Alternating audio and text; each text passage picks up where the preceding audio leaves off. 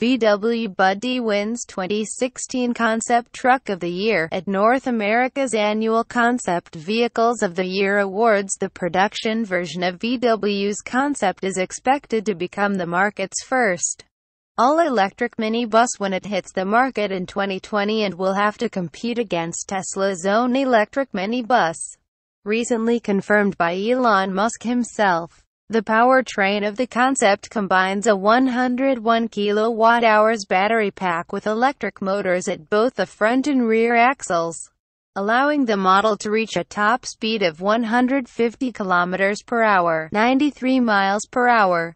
One of its highlights is that its battery can be charged to 80% of its capacity in a mere 15 minutes. Moreover, by the time production commences, charging times should fall even further.